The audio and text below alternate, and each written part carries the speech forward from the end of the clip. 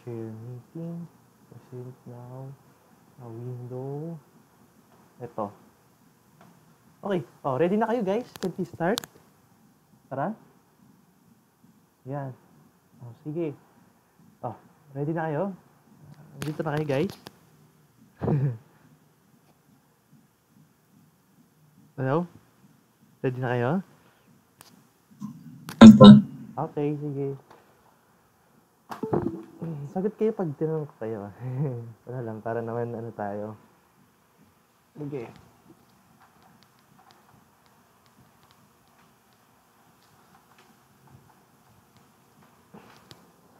So, okay.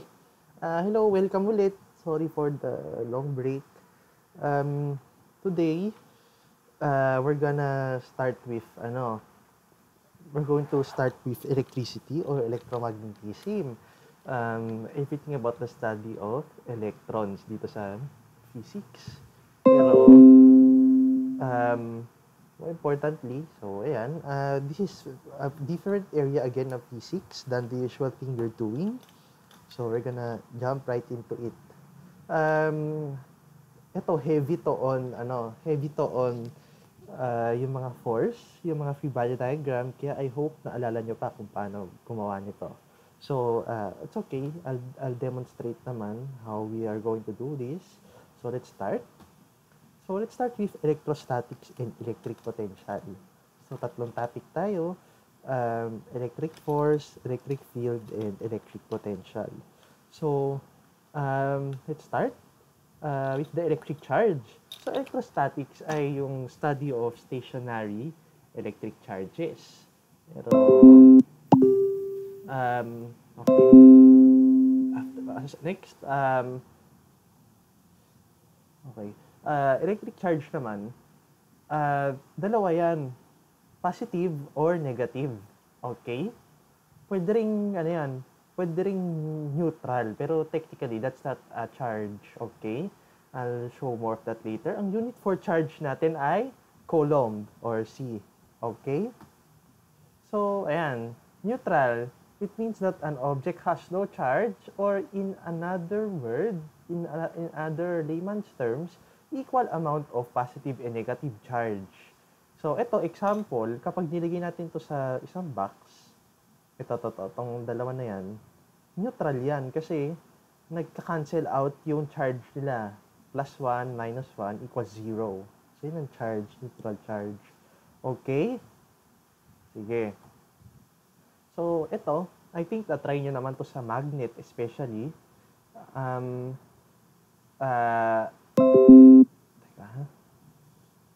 Ayan, two like charges repel each other. Kaya pag sa magnet, di ba, pinagtikit nyo yung parehong pole, nagre-repel sila. It's just an analogy. That's not because of this. And a positive and a negative charge or opposite charges will attract each other. Siyempre. Okay, gets naman? Okay naman? Okay, yan. Okay, sige. Ito, this is another example. So, kapag nag-grab tayo ng mga plastic rod, tawag dito ay charging pala. Charging by rubbing, or in other words, if you've heard of static electricity, ayan, nagkaka-charge yung mga objects kapag kiniskis natin sa isang bagay, di ba? That's just the simple way of saying it. Ayan, pag chinarge natin sa fur, magiging parehong negative. So, yan, magre-repel sila. Next naman, pag rinab natin yung glass sa silk, magkaka-positive charge yung glass. So, magre-repel din sila. Tapos, pag pinagdikit natin itong dalawa, mag-attract sila kasi opposite sila ng charge. And, tatandaan nyo to ang fur, sa conceptual, pag fur natin rinab yung isang object, negative charge ay magkaka-negative charge. Then, kapag sa silk natin ni-rub yung isang object, magiging positively charged siya. So, yun, it's just one thing. Then, ayun, mag-attract and mag-attract yung opposite charges na yun. So, ito yung mga fundamental charges natin. Proton, 1.602 times 10 to the negative 19c, 1.67 times 10 to the negative 27. Take note nyo na lang to kasi medyo important to in our topic today. Yan, take note nyo na lang. Yun yung mga fundamental particles natin. Proton for positive, neutral for zero charge, and electron for negative charge. Yan, yun yung mga mass nila. Mabigat yung proton, especially, kasi nga may charge siya. And the electron, one of the lightest subatomic particles na meron tayo.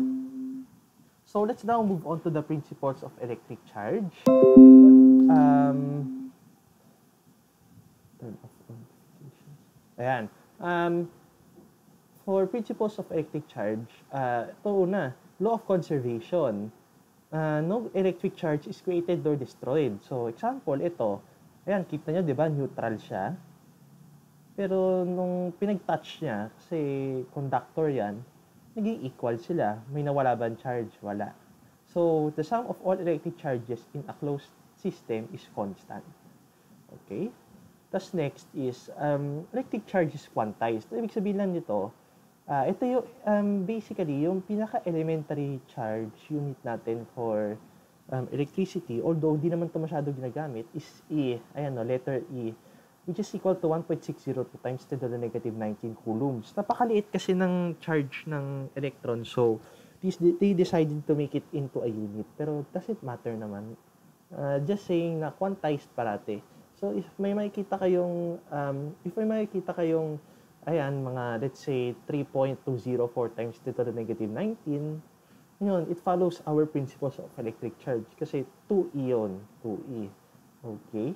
Pag walang 1/2 E, walang 3/2E, walang ganyan. Okay? Always remember that, Tapos, ayan, let's move on to the next part of our lesson. Methods of charging. Okay. Una-una, sa charging natin of objects, always remember na yung electrons lang yung gumagalaw parate. Okay? So, kaya that's why we define an object to be positively charged if there are less electrons than protons in an object. Ayan, no? Net charge is positive 2 kasi mas konti yung negatives. Tas, negatively charged naman pag marami yung electron, syempre. Ayan, no? Example, ito. Yan. Tapos neutral, sabi ko nga kanina, equal number. Okay, nagigets naman, guys? Okay naman? Sige, let's go. Tapos, ayun. Yun yung tatandaan natin dito, yung electrons na yung gumagalaw parate. Okay? So, we have two methods of charging, conduction and induction. So, let's start with conduction. Unang-una, may tatlo tayong klase na material. So, meron tayong mga insulator, which does not allow the free flow of charge. Ayan, so pag pinagpikit natin itong dalawang metal ball na ito, na connected by wood, tamo, walang napuntang charge sa kabila. Okay? Tapos ito, conductor, allows free flow of charge. Or yung pag gumagalaw yung charge, yung tawag natin doon, free electrons. So, ayan, unang-una ito, kasi, ayan plus, minus yan. Nangyari, ay mga electrons, ayan, di ba? Pumunta siya dito para magpantay sila ng number and mas dumami yung, mas kumunti yung electrons kaysa sa protons. Kaya naging positively charged sa metal. Okay? Tapos, semiconductor, it exhibits conductivity that of an insulator and conductor. So, we don't have a graph right now, pero at some temperatures, insulator yung material, and at some temperatures, conductor yung material. An example nito, yung mga silicon, yung mga ginagamit sa mga computer na circuits, ganon. They have semiconductors. Okay? And so, lastly, ito yung method, charging by contact. It allows free electrons to move such that the two objects that touch end up with the same sign of charge. So, ayan, neutral siya. Dahil positively charged to, attract siya ng electrons para doon siya dumaan. Tapos, pag inalis natin yung conductor, ay yung rod pala natin, yung charged metal object natin, magiging positively charged na to kasi natanggal niya lahat ng electrons. Ayan na. Yun ang sabihin natin by charging. Okay? Then charging by induction. Inducing charge, ibig sabihin, kunwari meron, di ba? Ito, nilapit lang natin isang object sa isa para gumalaw yung electron sa loob ng isang object natin. So, example, dito, yan siya, di ba? Tapos nilapit natin to. Yung mga electrons nito, di ba, nakakalat lang yan. Malapit na siya dito. So, pag hinati natin to sa dalawa, guys, yung left part ng rod natin, negative yan. Ito, positive. Always remember that, ha? Then, ito naman, ang tawag dito ay ground. Okay? Kasi ang Earth ay isang malaking, isang malaking storage of electrons yan. Isang malaking storage of electricity yan. So, definitely, pag naglagay tayo ng ground, yung electrons pupunta lang doon. Kasi nga, it's the biggest storage of electrons that we have. So, kapag nag-connect tayo ng metal rod sa ground, tas nilapit natin itong negatively charged rod natin, pupunta dito yung positive, yung negative pupunta dito, pero nakakonect siya sa ground, so doon siya pupunta. So, pag inalis natin to, positive na lang yung matitira. Okay? You get this more kasi meron akong ganito sa problem set natin mamaya. Then, ito, magiging project nyo to sa grade 10. Ewan ko lang kung gagawin nyo pa. Ang tawag dito ay electroscope. It is one of the native methods of determining the charge of an object. So, ito, charge natin electroscope by conduction.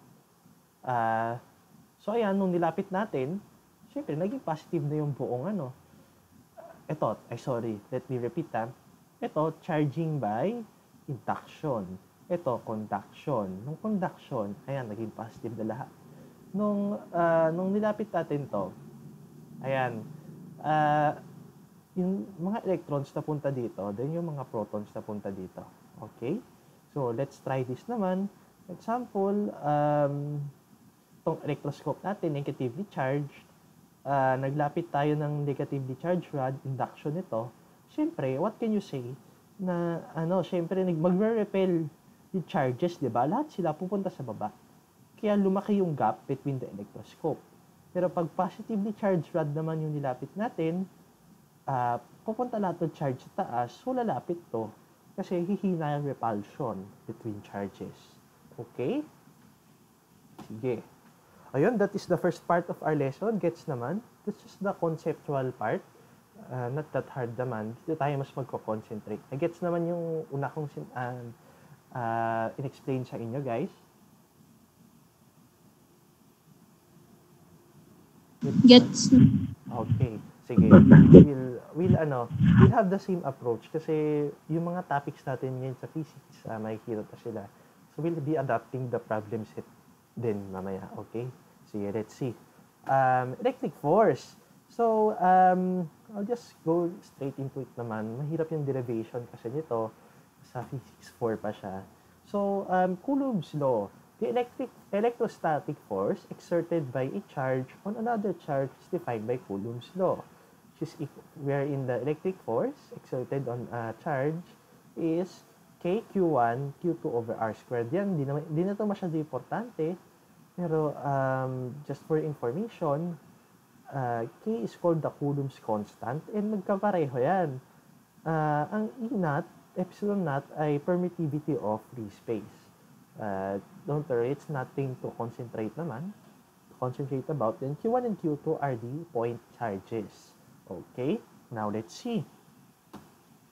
Ito pala yung, ito pala yung convention natin. Well, depende to sa teacher nyo. Minsan, yung iba, sinasulat ganyan, F1 on 2. Yan, yung iba ganon. Ibig sabihin, force on charge 2 by charge 1. Ito naman baliktad Pag F12, force on charge 1 by charge 2. Kasi Ayan, di ba? Plus sila. So, magre-repel sila. Kaya magkaiba yung direction ng kanilang force. So, syempre, let's look at charge 2. Let's look at charge 2. Yung force na in-exert niya kay charge 1 ay palayo, syempre. Okay? Kaya yun yung force on 1 by charge 2. Now, let's look at charge 1. Ano yung in-exert niya force kay charge 2? Syempre, palayo rin siya kasi nga proton ito. Okay? So, force on charge 2 by charge 1. Okay? It follows din dito and dito. Dito naman, let's look at charge 2. Pinupull niya na sa kanya kasi nga nag-attract sila. Kasi nga opposite sila ng charges. So, ang tawag dyan, F force on 1 by charge 2. And the same goes on to here. Now, I have a question for you. Itong mga force na yan, tingin nyo, equal ba yan ng magnitude? Tingin nyo, guys. Opo. Bakit? Yung the relative distance for them is the same. Like for each in the cell. Hindi kita masyado maintindihan, pero okay lang. For each particle in the cell, there is the same distance apart. So it wouldn't change in value. Di talaga tayo maintindihan. Sige, it's okay. Ito kaya, iba naman, tingin nyo, iba naman, sige. Pero tama, dapat same sila ng magnitude. Tingin nyo, bakit sila same ng magnitude, guys? Yung iba naman. Physics 1 lesson. Laws of motion. Bakit kaya? Okay, sige. I'll just go straight into it. Kasi, ano nga ulit yung third law of, ano ulit yung third law of motion ni Newton? Sige nga, guys. Wala. Okay. Ang third law ay, there's an equal and opposite force acting on an object, di ba? Can't remember the exact statement, pero ayun, dahil sa Newton's third law, syempre, kung ano man yung in-exert ng isang particle sa isa, yun din yung ma-experience ng isa. Okay? Remember that, conceptual question yon. So, ito na. Let's start solving yung mga tanong natin. So ano yung mga steps? Unang-una, determine where the force is acting towards. I'll show you later kung paano yun. Number 2, calculate the components of the force. Take note, disregard, di ba, positive, negative. Disregard mo na yung signs, ha? Mamaya na yun. Then lastly, take the resultant force magnitude and direction. Sige, let's start. I'll take care of this one. Ito, determine the magnitude and direction of the electric force on the electron of a hydrogen proton. Ito, exerted by the single proton. That is the atom's nucleus. Okay. So, ano yung sabihin nito? Let's look at the board, ha? Tignan natin yung board. So, ito yung proton, ito yung electron. Sabi natin, force on the electron. So, una-una, ano sabi? Determine kung saan papunta yung force. So, ayan. Dahil, let's see the question. Exerted by the single proton. Okay. So, we're looking at the proton, di ba? So, syempre, dahil opposite sila, hinihila niya yon. So, ito, sabi natin, ito yung particle 1, ito yung particle 2, F21 ito, okay? Force on charge 2 by charge 1. Okay, now, alam na natin yun, di ba? Next, we compute the components of the force, di ba? Yung force 2 on 1 natin equals, sabi natin, disregard the signs. Ayan. So, let's disregard the signs. Okay? Q1, Q2 over R squared, which is equal to 9.00 times 10 to the 9.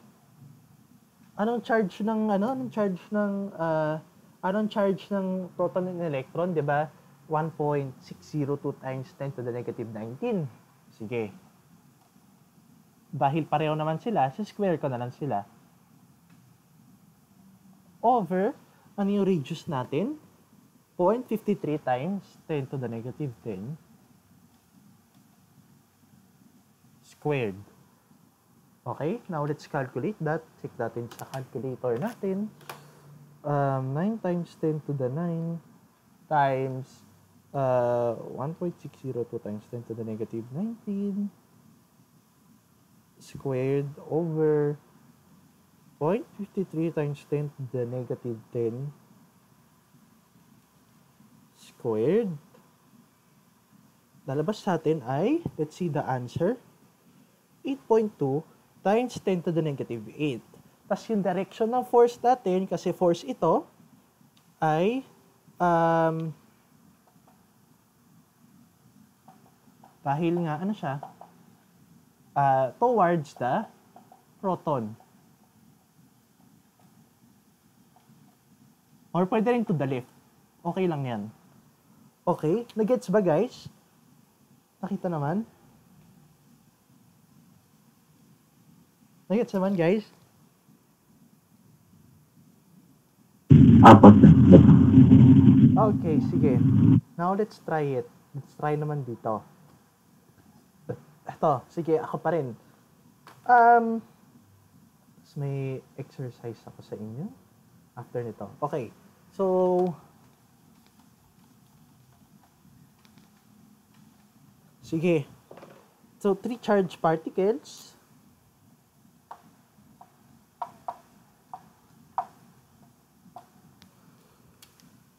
Sulat ko lang sa board, ha.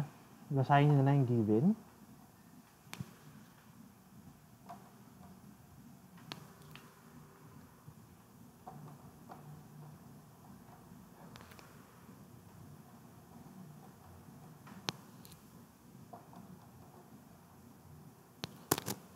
Ayan.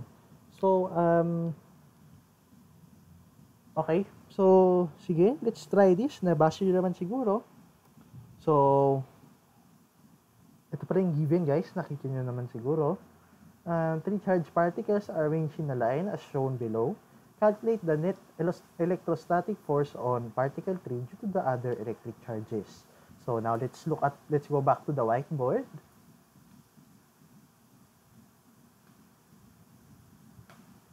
So, yan na. Let's see.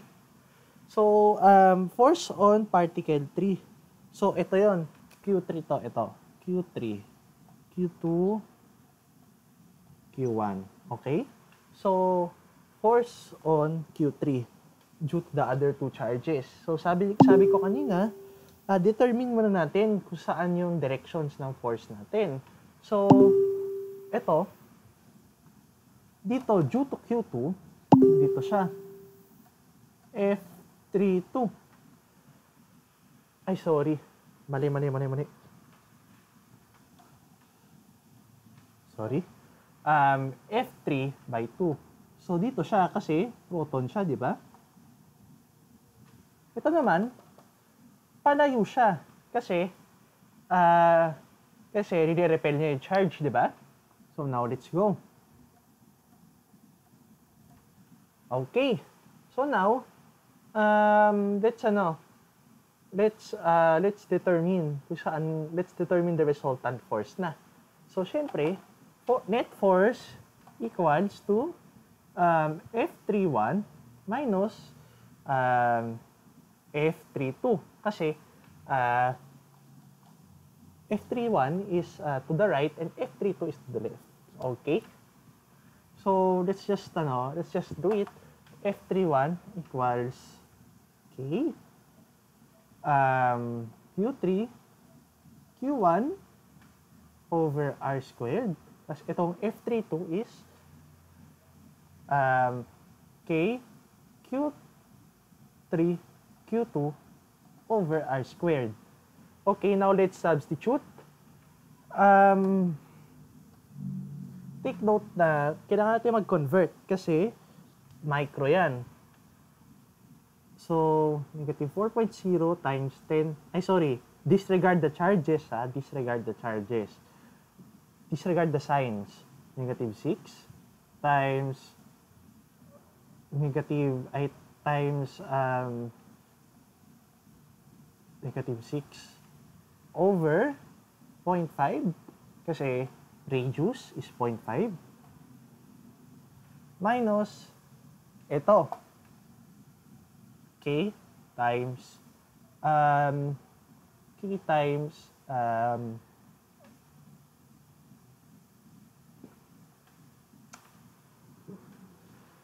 F3 1 F3 okay, tama pala ako. K times Q3 4.0 times 10 to the negative 6 times 3.0 times 10 to the negative 6 over 0.2 squared. Sige nga guys, paki-calculate. Ano lalabas dito? Or di nyo masyadong mabasa? Sige, I'll calculate.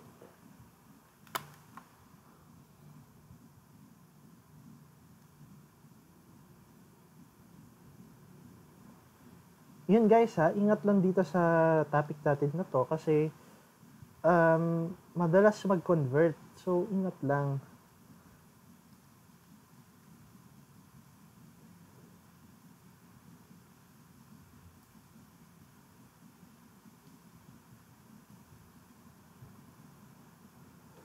So, we'll get something negative 1 point.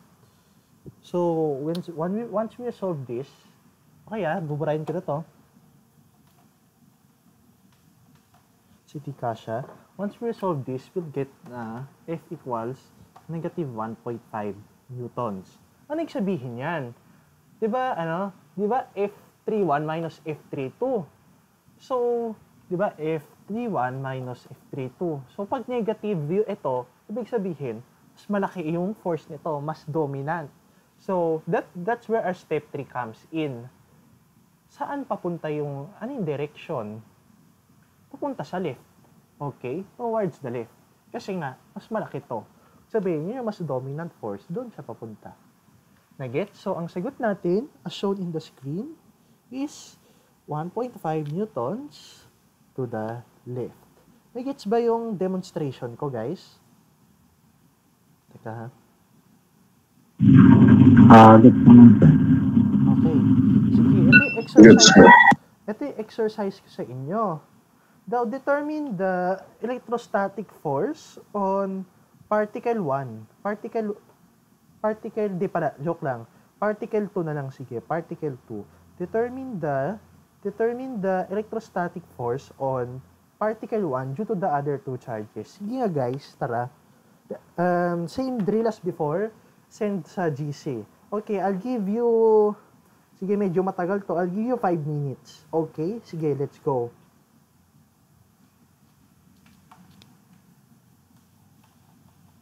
Sorry medyo magulo kasi, yun nga, maraming ginagawa. Sa grade 10, ito yung mga pinaka nakakainis na topic kasi ang daming ginagawa, di ba?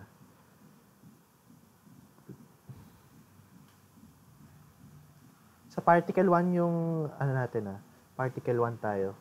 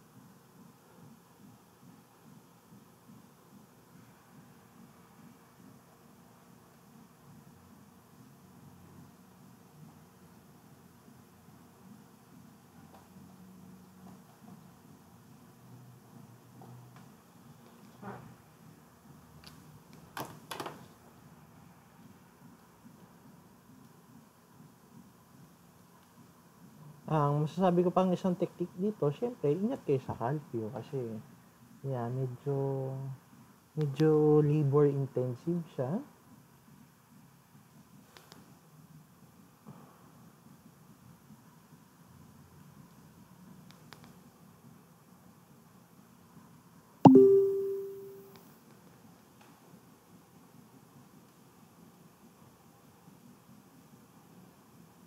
Teka, let me see ha.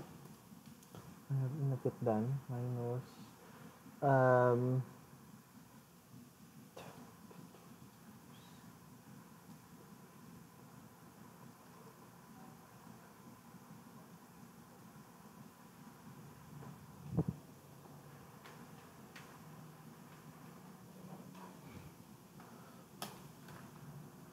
Tama ito. Good job. Yung iba, follow up na lang. Tapos discuss natin. Good job mo. That's good. Sige. Okay.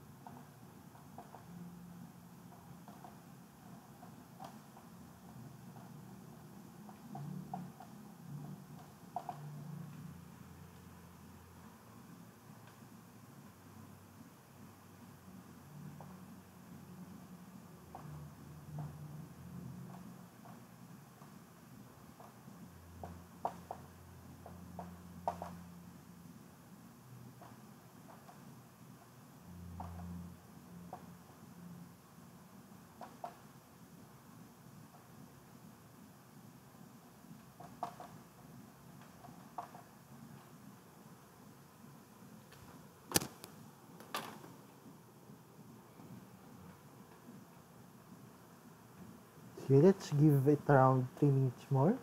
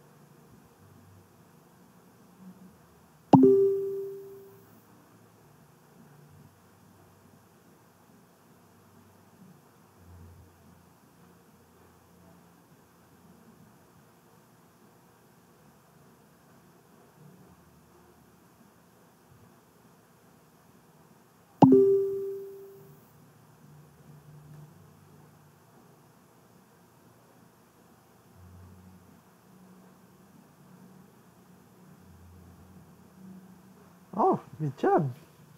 Yeah, go. Let's just keep it coming.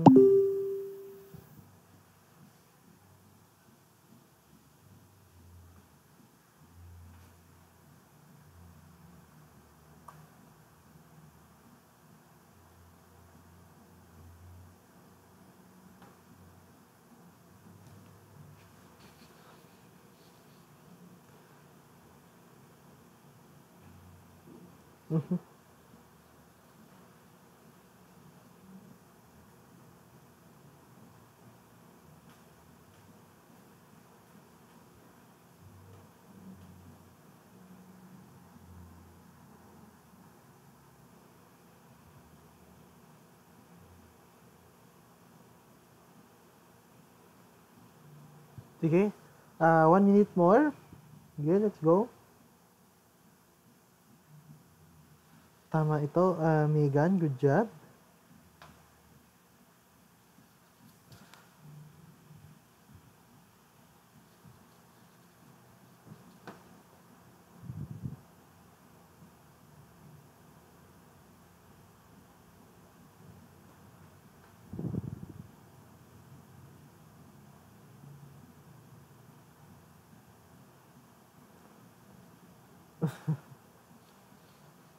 Okay.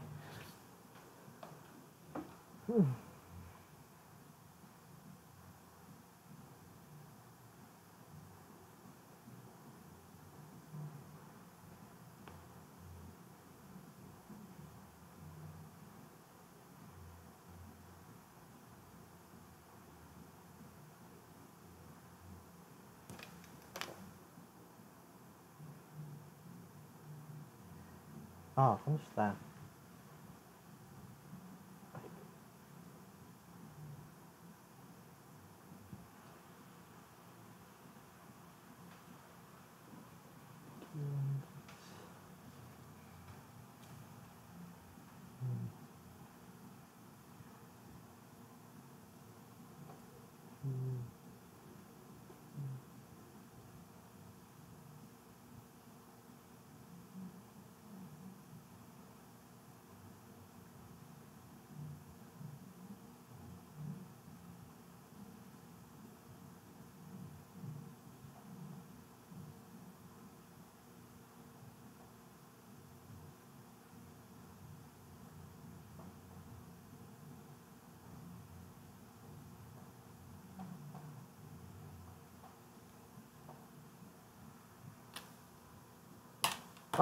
Let's discuss.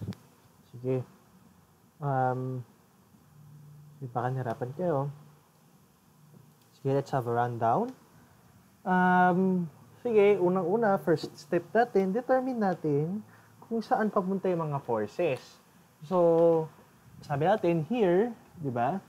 So, due to charge 2, doon siya papunta. Kasi hilahin siya, di ba? F1, 2. Then, due to charge 3, dito siya pupunta kasi it's gonna push it away, magre-repel. F1, 3. So, F equals to, let's see. Okay, good job. Sige, di-discuss ko lang ha. So, dahil ganon, F12 minus F13.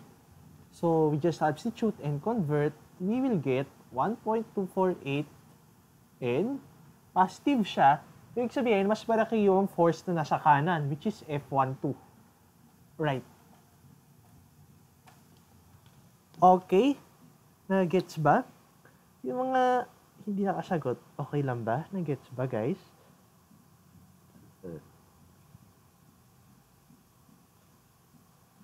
Sige. Gets na po. Okay, sige. Sige, let's move. We'll have more of this naman, don't worry. Dito.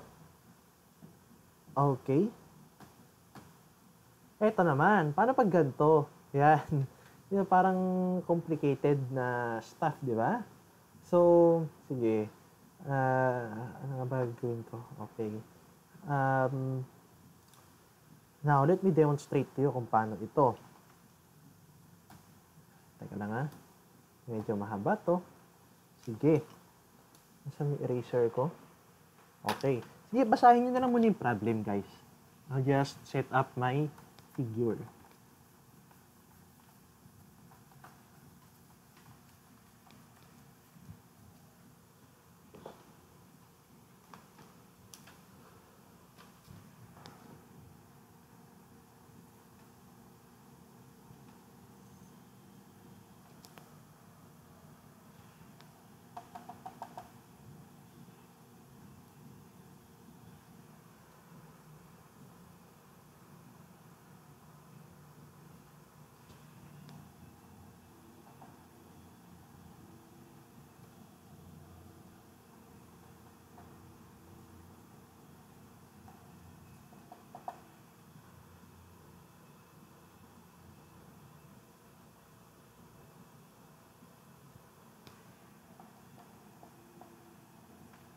Okay.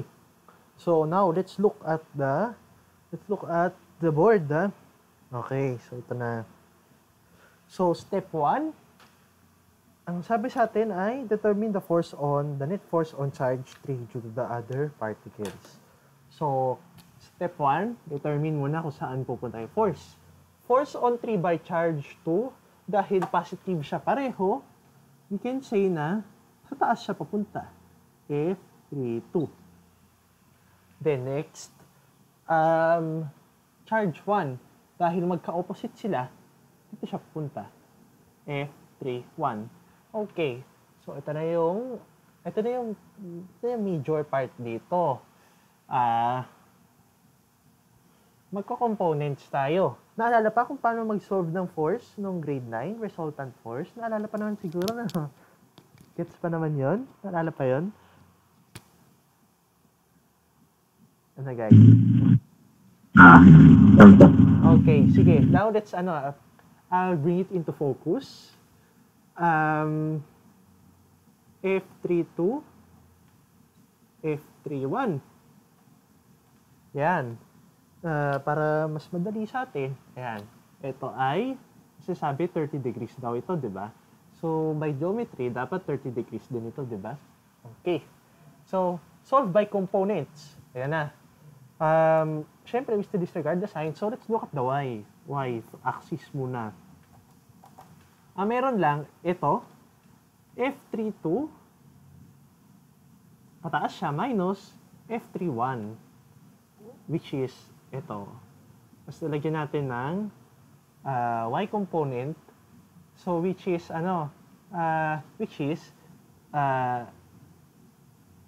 sin 30. Teka, tama ba to? Yes. Wait lang, let me check something lang. Sorry.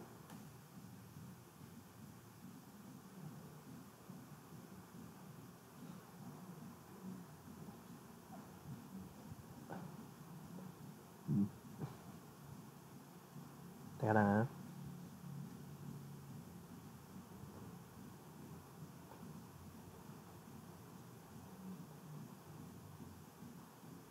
Oh.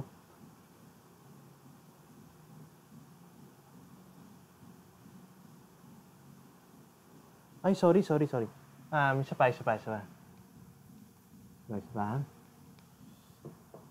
So, okay.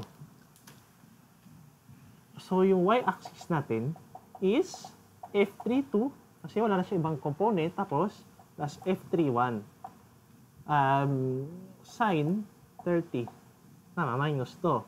Kasi, pababa siya, di ba?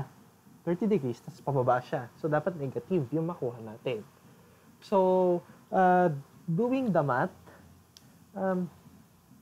my God. Okay, F32 is K, Q3, Q2 over R squared minus K, Q3, Q1 over R squared sin 30. Mahabang computation yan. So, I'll put it, I'll just give the answer for the y component. Dapat makuha natin dito ay 255 newtons. Okay? Yan 252 cm. Ito pala ay 52 cm and this one is 30 cm. And this one is 60 cm. Okay, that's for the y component. Ngayon, for the x component naman, ito yung makukuha natin. Okay?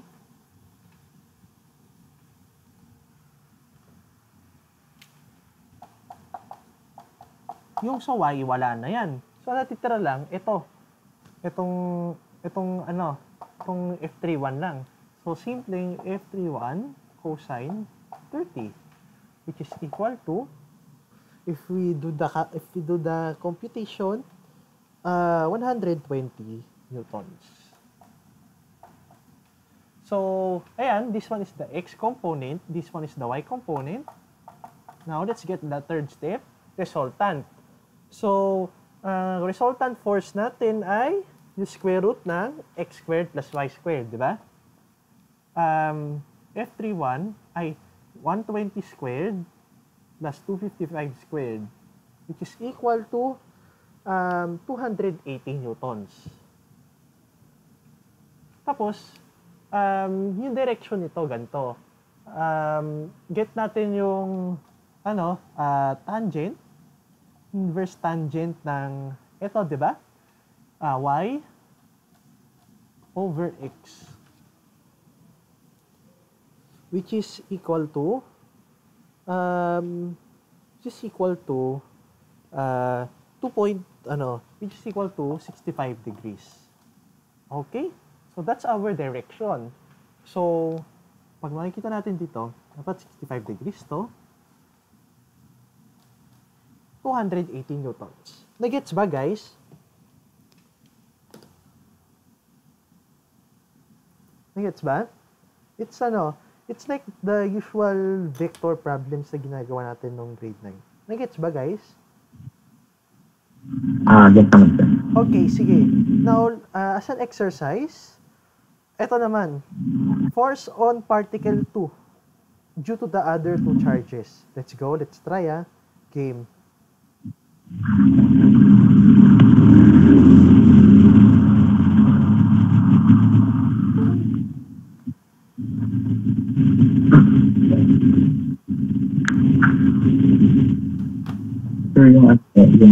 Ay, sorry, hindi ko pala pinakita yung problem. Sorry. Teka. Ayan. Okay. Sige. Now, force on particle 2 naman. Sige, let's try,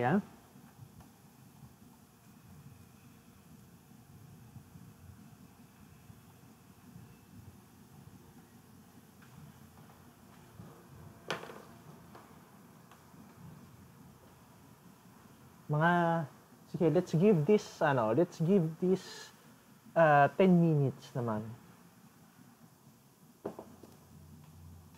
Kasi medyo mahirap tong ginagawa natin.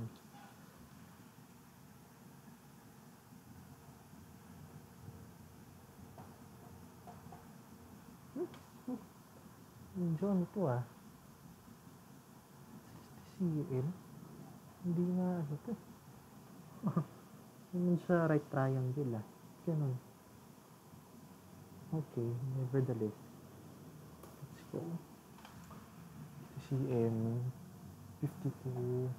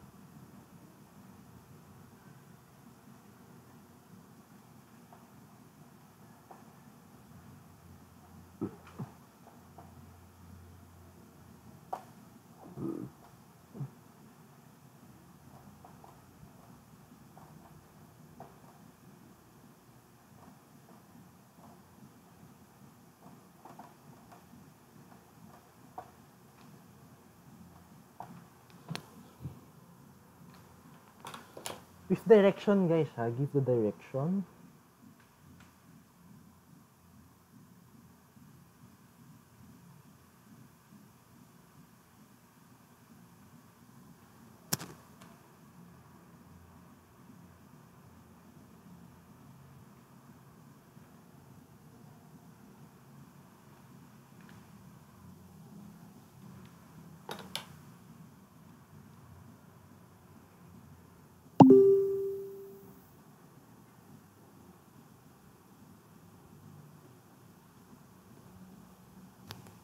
Sige, I'll check. Teka, bagal ako mag-calculate ngayon.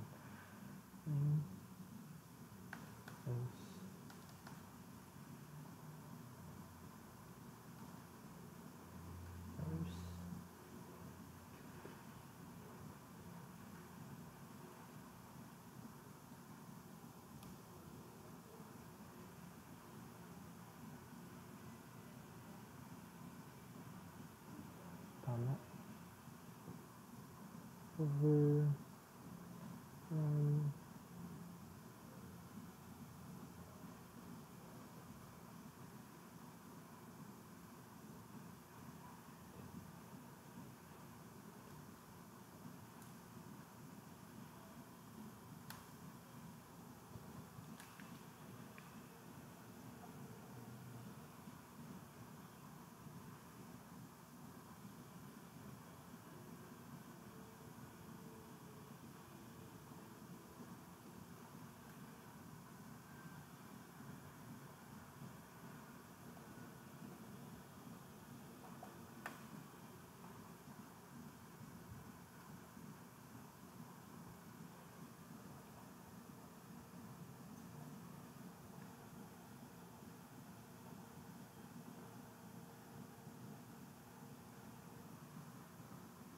Okay, tama si Mo. Good job.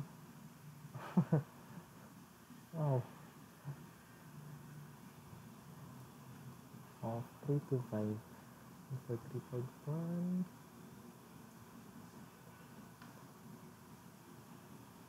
Tama rin direksyon. Sige. Negative 66. Dapat dito siya. Tama. Sige.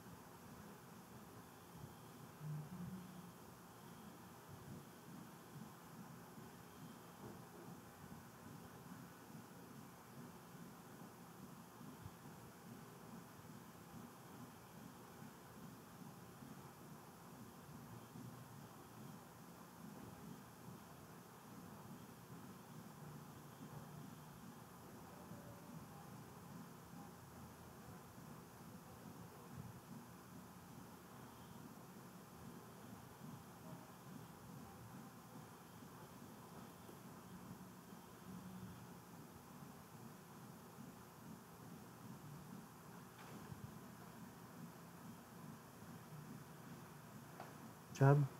Sige.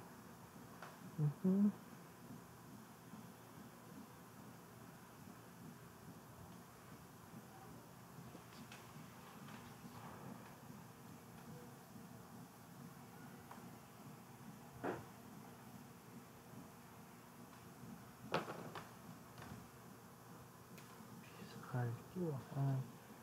Oh.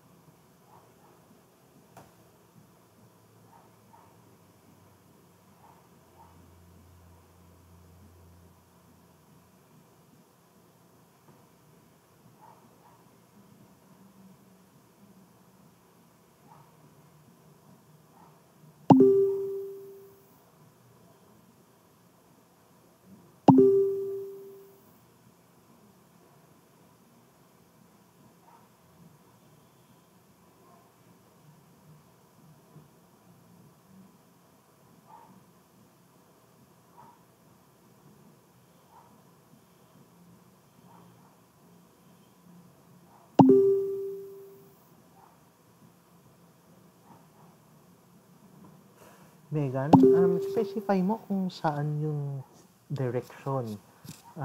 6.2 degrees, saan exactly?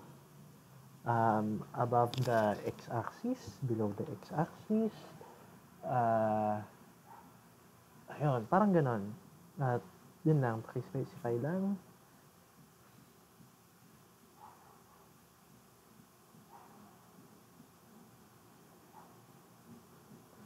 Oh, tapos, double check your Q over R squared. Yeah, double check your calculation. Kasi dapat, ang tawag dito? Dapat, dapat, whole number. I mean, dapat di siya, matawag dito? Basta may mali sa calculation mo. Siguro sa conversion. Double check mo na lang, Megan. But nevertheless, the process is good. Sige, 5 more minutes before I discuss.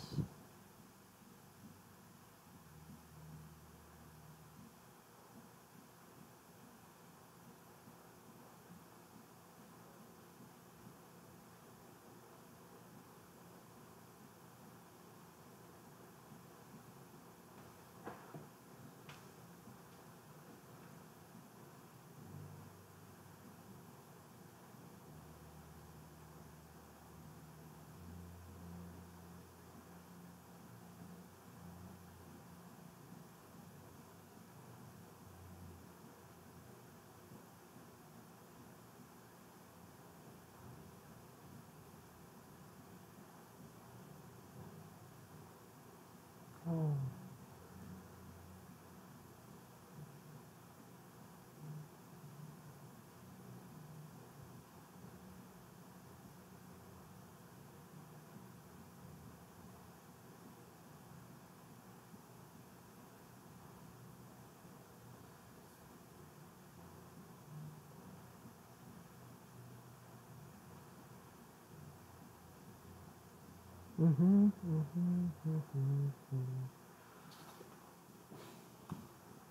Okay, sa next meeting natin, we'll discuss fully yung problem set na ibibigay sa inyo. Kasi, yeah, parang medyo mahirap to for you guys. Sige.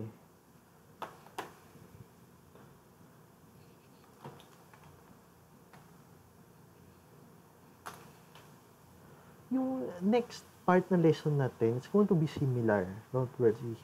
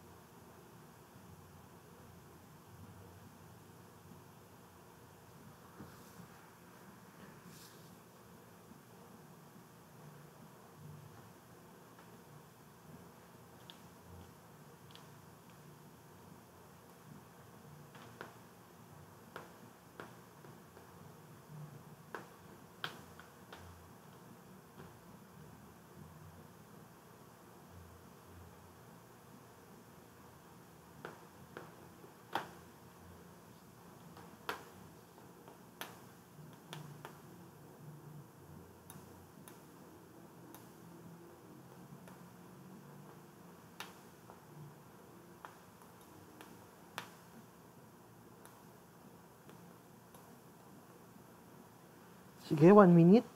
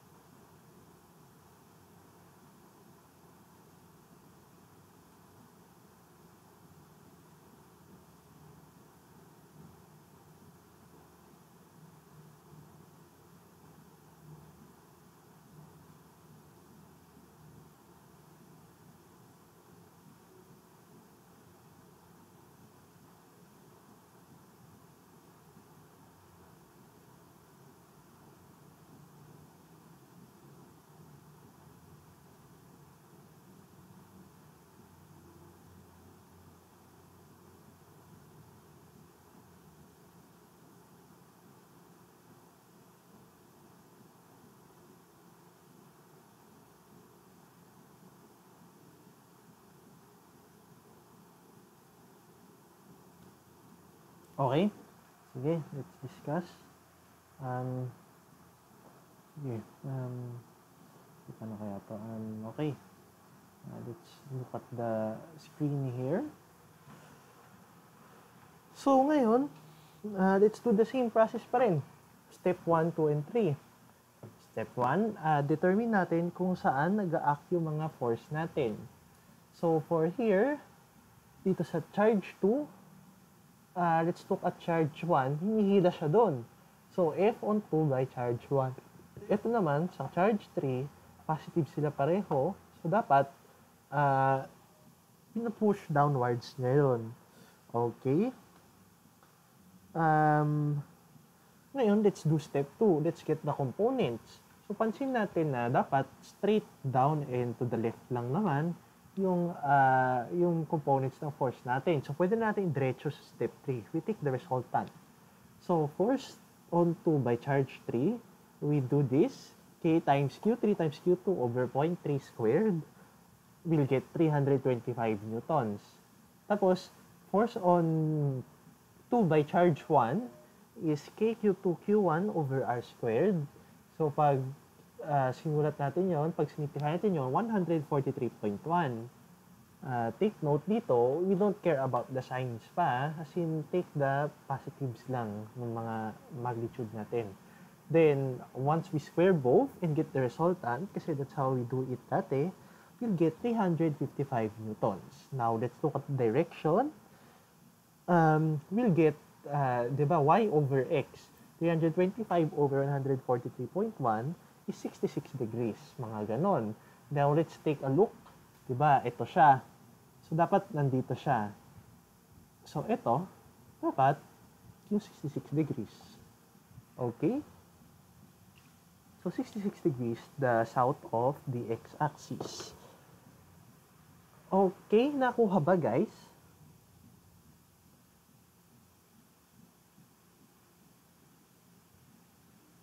Nakuha ba, guys? Gets so. Okay.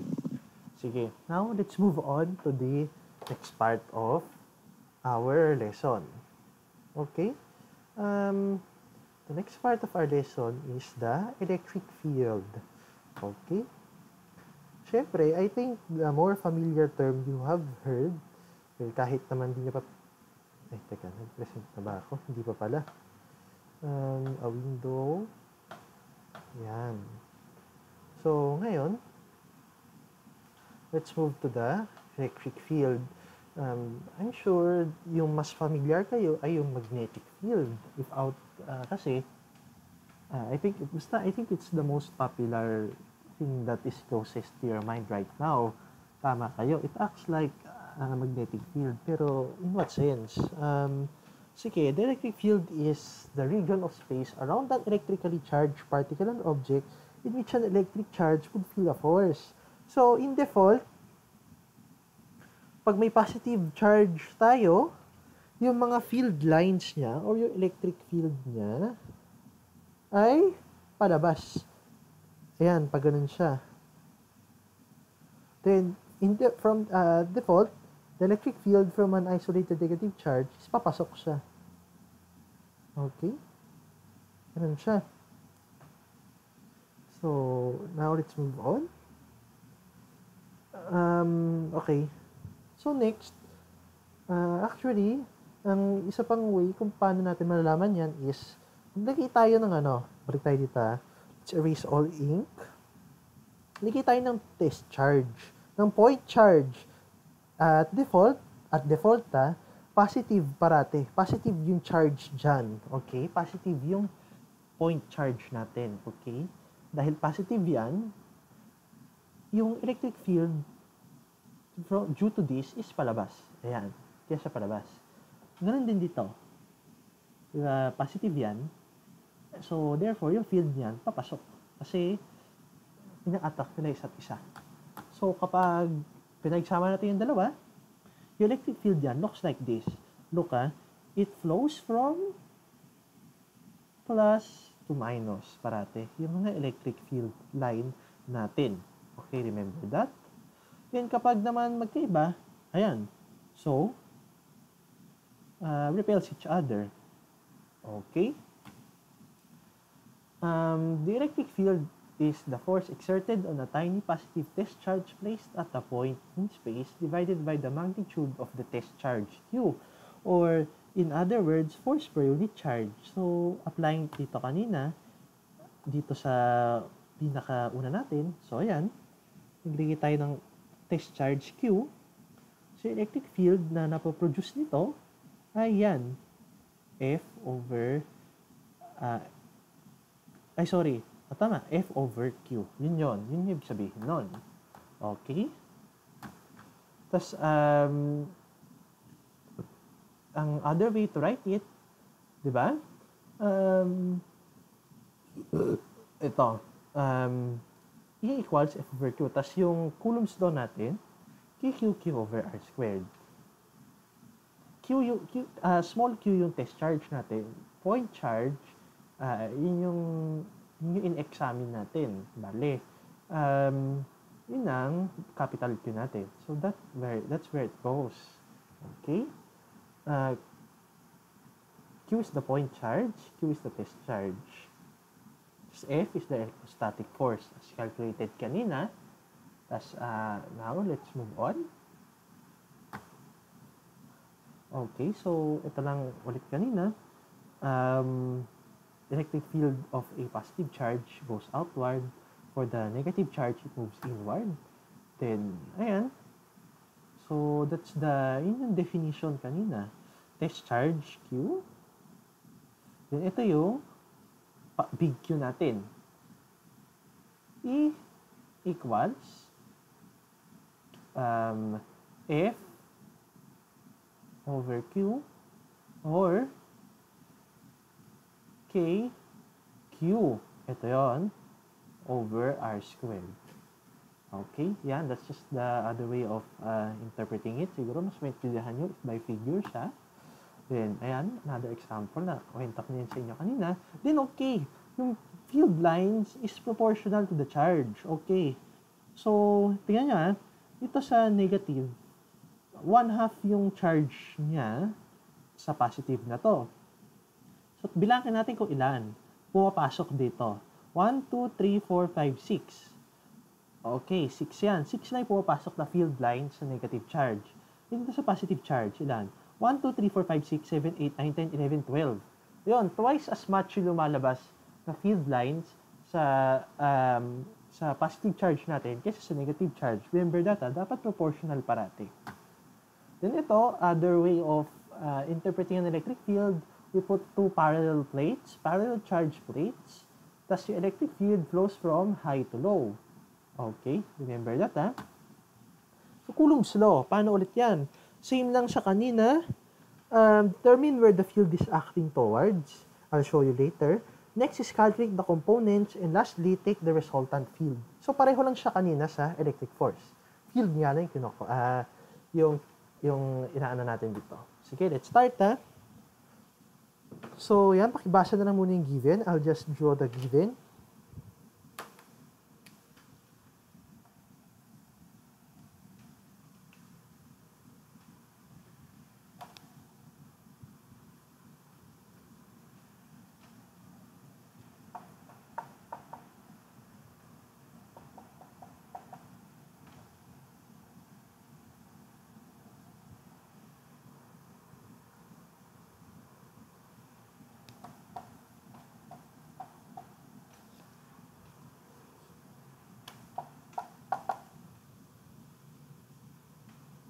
Okay, nandiyan na pala yung sagot, pero nevertheless, I'll show you kung bakit. Sige, ito na. So, step 1, determine the direction. Yung test charge natin at P is always positive. Always remember that, positive siya. Pero yung charge natin dito ay negative. So, saan papunta yung field acting on this? Papunta siya sa left. Kasi, ito yung ano natin ito yung point charge natin. Ito yung test charge. So, yan. Papunta siya sa left kasi ina-attract siya nito. Okay? Nag-gets ba yun, guys? Yan, Gets yun, Gets.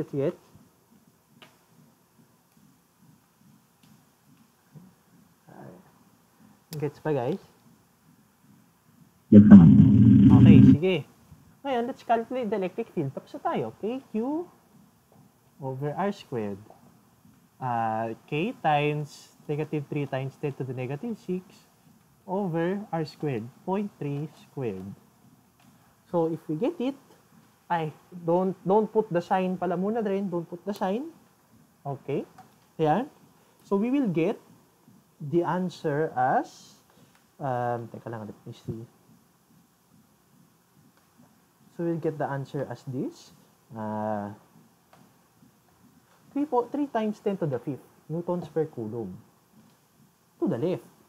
Kasi nga kanina, to the left papunta yung field. Okay? Sige, Now,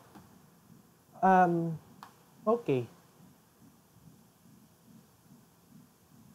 Kaya mo ba ito? Sige nga, let me test your knowledge. Try nyo yung letter A, guys. Try nyo yung letter A.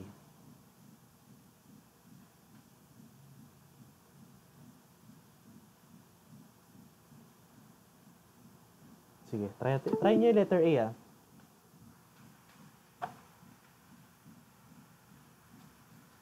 Same logic lang kanina sa electric force. Kung ano yung ginagawa nyo kanina, ganun din dito. Ang pinagkaiba nga lang, we're taking the different quantity. Okay, now let's see. Let's try letter A. Try nyo letter A. Then, send nyo yung sagot sa, ano natin, sa group chat natin.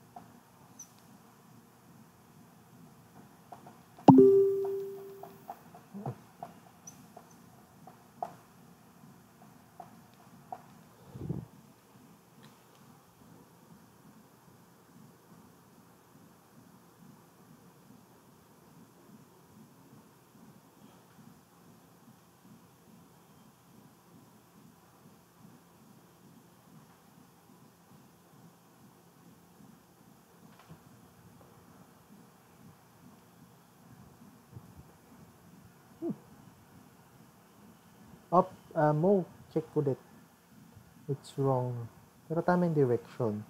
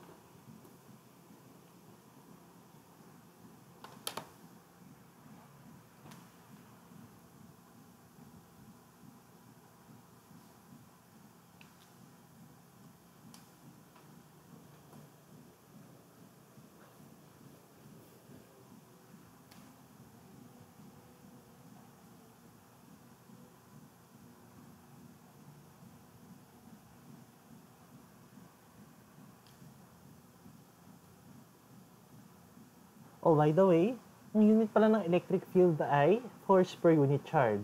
So, ang unit ng electric field ay newtons per coulomb. Yun pala, sorry.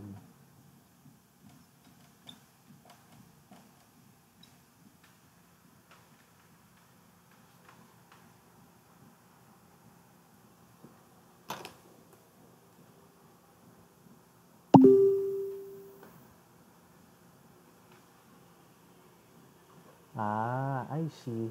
Okay. Sige, let's discuss in a while. I think I know where you got wrong. Sige, tingin mo na dito. I'll do the first step, ha? Okay. So, look dito, ha? So, unang-una, sige, let's start muna sa point P, ha? Yung point P, meron tayong Q equals 50. Dito, meron tayong Q equals negative 25. So, now let's determine the direction ng electric field. So, take note ha, positive to. Positive parati to. So, due to Q2, saan papunta yung electric field? Palayo. Diba? E2. Ito naman, sa Q1, positive to ha. Dapat pupunta sa kanya kasi ina-attract niya. E1. Ayun. Okay, that's the first step.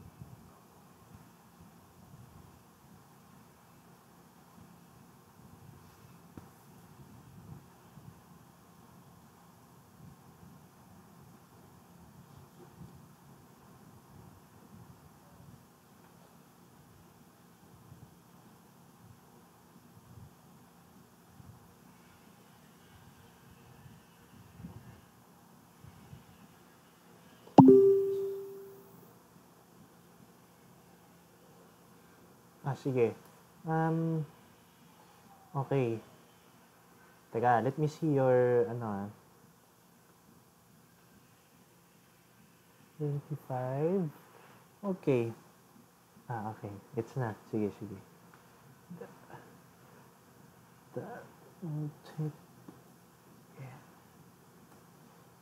Take the direction.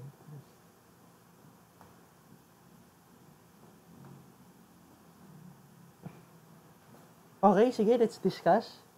Let's discuss, ha? Let's discuss muna. Sige, baka yun might need guidance first. Okay. Sige, let's start from the start, ha? Ngayon, step 1. Step 1, ha? Let's start with step 1.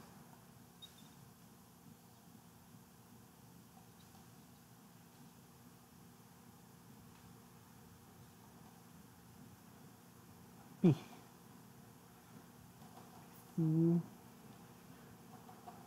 5 microcoulomb. Okay. So, sa point P natin, teka. Sa point P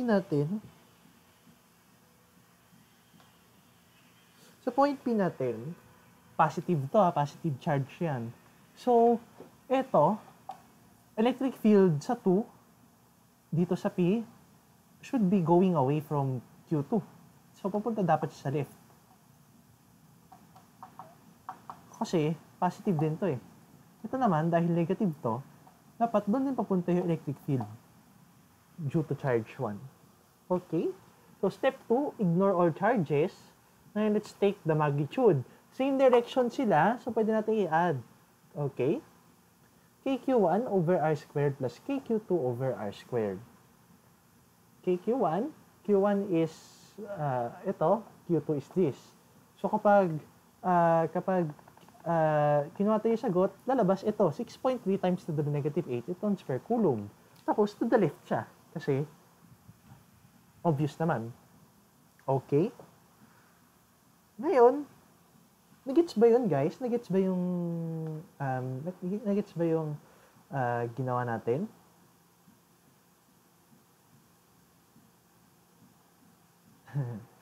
Nagets ba yung ginawa natin, guys?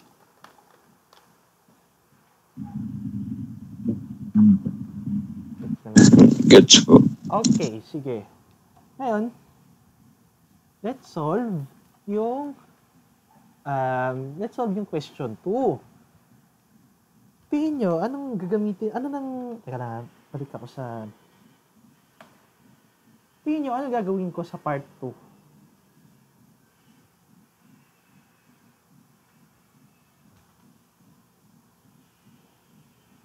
F equals MA lang, di ba? Okay. Tama, di ba? Okay.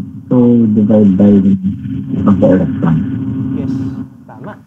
By the electrons. So, sige acceleration equals force over mass. Okay. Ito, ano to? QE. Yung kanina.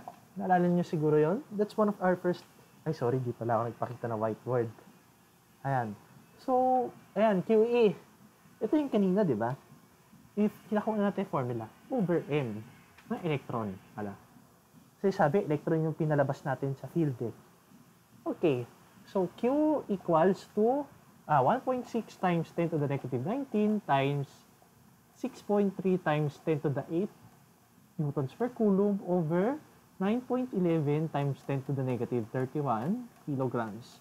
When we calculate it, ang lalabas ay dapat, let's look at our answer. Ang lalabas dapat ay 1.1 times 10 to the 20 meters per second squared. Kasi ang direction nun, to the left. Kasi nga, yung electric field natin, papunta sa left. Okay. So, ayan. That's important concept. So, the acceleration ng, hindi, sige, mamaya na yun. Okay, let's start with the concept later. May important ako tuturo sa inyo. Okay, next. Ngayon, paano naman pag ganito na naman? The usual old problem. So, sige, I'll discuss muna. Basahin nyo na muna. I'll put the given here sa board.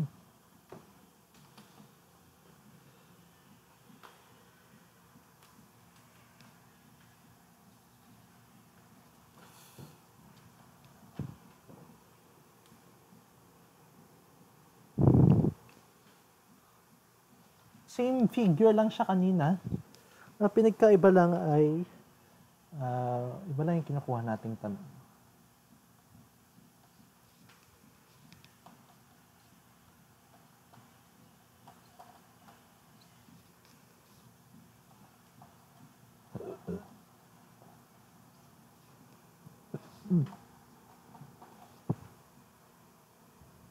Pareho sila ng charge. Okay. Sige. It's 30 degrees.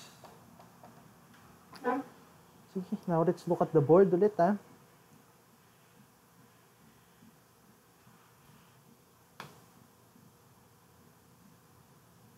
So, ang tinatanong sa atin ay, ano yung electric field at point A, which is this one? Ano yung electric field dito?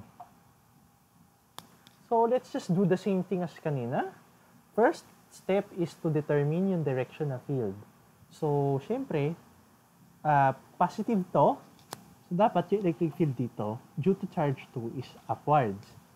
Negative to, dapat dito siya papunta, towards it, E1. So, yung resultant natin should be somewhere there. Right? Sige. Now, let's move on to step 2. Components na naman. Now, we're going to do a close-up ulit, ha?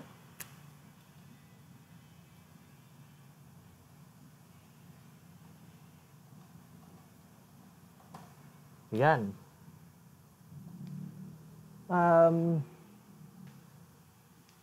oras ba? Sige, may time pa tayo. Ito ay 30 degrees.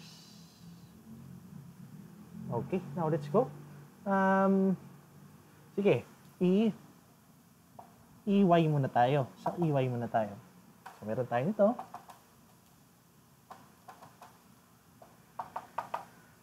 EY equals to E2 kasi pataas na siya plus E1Y which is E1 ano ba siya? Minus pala. Minus kasi pababa siya eh. Minus E1 sine 30. So if we calculate that, KQ2 over 0.3 squared minus KQ1 over 0.52 squared sine 30. Tapos pag kinuha natin yung sagot dyan, ang lalabas ay, let's see ang lalabas dyan ay 4.4 times 10 to the 6 newtons per coulomb. So, Y component lang yon. Ngayon, let's look at the X axis. Ito na yung meron, E1X lang. So, we get E1 cosine 30 equals to KQ1 over 0.52 squared cosine 30. We will get 1.1 times 10 to the 6 newtons per coulomb.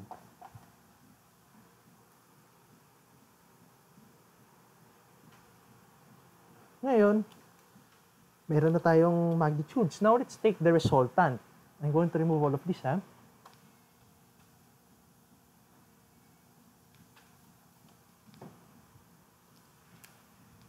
E equals square root of E1 plus E2 squared, which is equal to EY plus EX squared. So, it is just the square of these two. Ang makuha nating sagot ay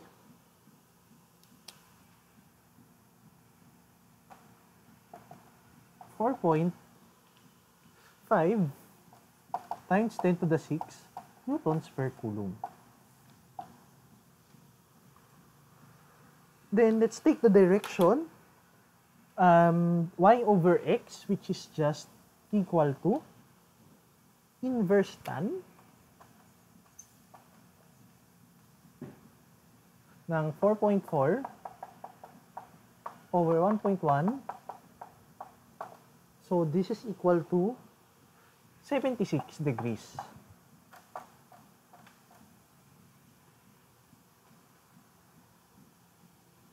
Sige, I have an example for this mamaya kasama yung electric potential. So, that's what I'll let you guys do. Sige. Ay, ito pa pala, meron tayo. Sige. try nyo tong, ano na to, try nyo tong, sorry, try nyo to, try nyo to, take note na equal ito ha, take note na equal ito. So, kapag kinuha natin yung reduce, dapat 40 cm yan. Okay? Sige. May tuturo ako sa inyo after this.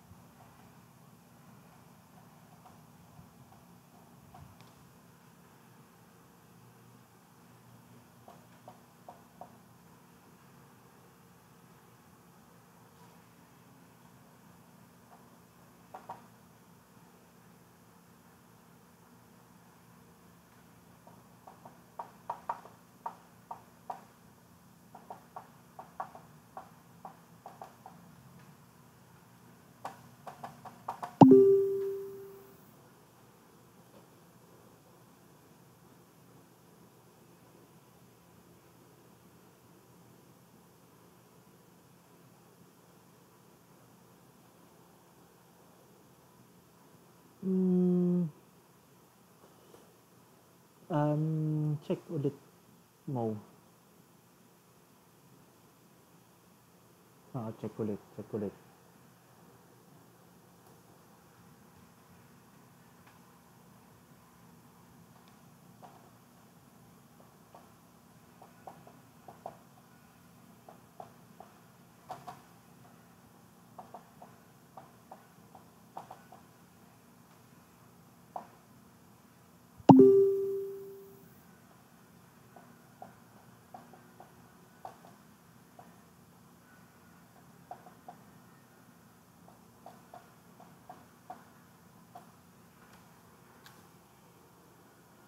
Hindi pa rin.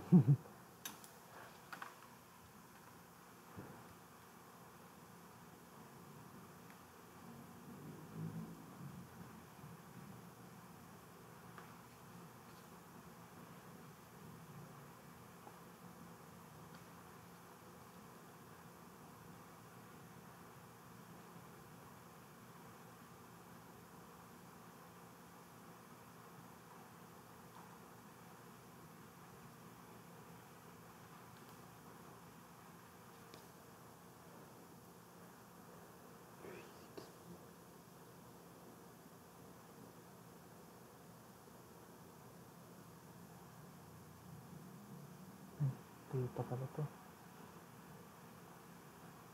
Saan theta is 26 over 40.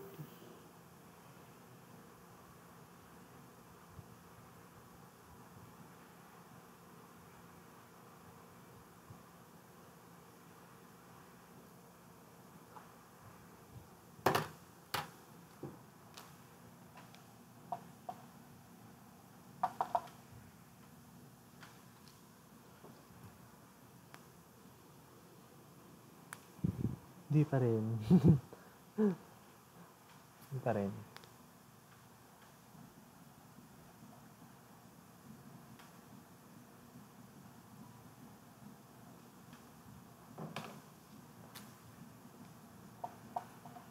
Oh,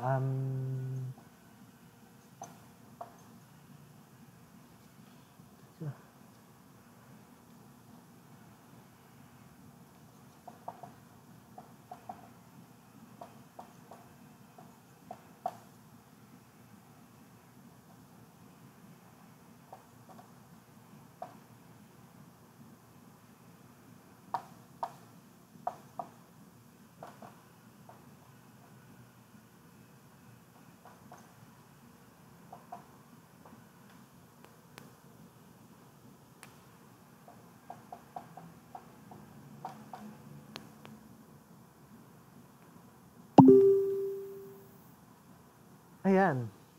Ayan. Tama yung direction. Kanina.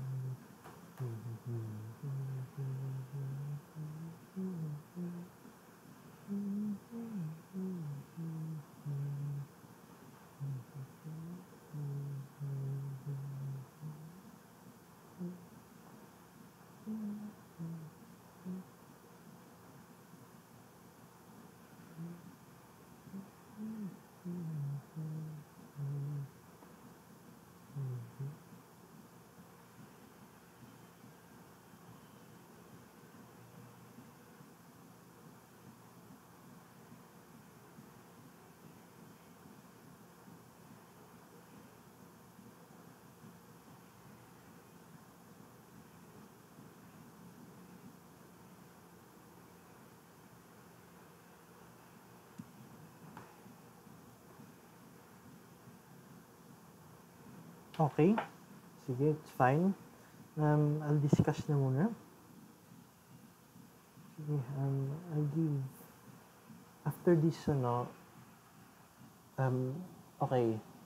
So, ito meron akong problem set for you guys. For next week. Sige. We'll have the chance naman to discuss it in depth sa next meeting natin. Sa next meeting natin sa physics, we'll just be doing solely that one. We'll discuss and answer that. Sige, I'll try to solve this muna. Sige. Kasi 20 minutes lang tayo and we have one last part to cover. Okay. Sige. Let's start, So, here's our figure kanina. 40, 40, 52. Theta ito, guys. Theta lang yan. Walang measure yan. So, if you're going to get yung mga sine or cosine, you use yung SOHCAHTOA to do that. Okay? Pero, otherwise, step 1, determine muna yung direction ng fields. Dito sa B, due to point 1, it's going there, towards 1. Kasi nga, negative to, positive ito. So, E1. E2 naman, palayo sa taas. Then, yung resultant natin is this. Kaya lang, what's special about this problem? Take note, pareho yung magnitude ng charge. So, in some way, we can conclude something as symmetric. O, sabihin, magka-cancel out yung mga electric field. Saan mangyayari yun? Sa Y, magka-cancel out yung field. Kasi, yung E2 sin theta minus E1 sin theta, di ba, KQ over R squared? Pareho lang yan. Kasi pareho tayo ng Q. So, nevertheless, 0 yan. Yan wala. Then, yung X natin, cosine theta plus cosine theta, dahil pareho nga ng charge, so, masasabi natin twice lang ng isang electric field yung resultant natin. 2 times KQ over R squared. Cosine theta is 26 over 40. 3.6 times 10 to the 6. Newtons per coulomb. Towards the right lang. Kasi, walang component sa y, so it's solely due to the x-axis. 0 degrees. Okay? Sige? Gets ba yun, guys? Or di masyado?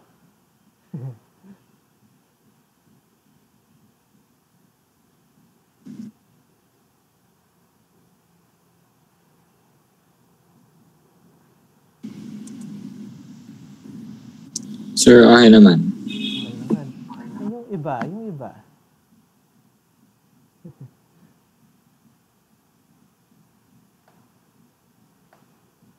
Yung iba, kamusta?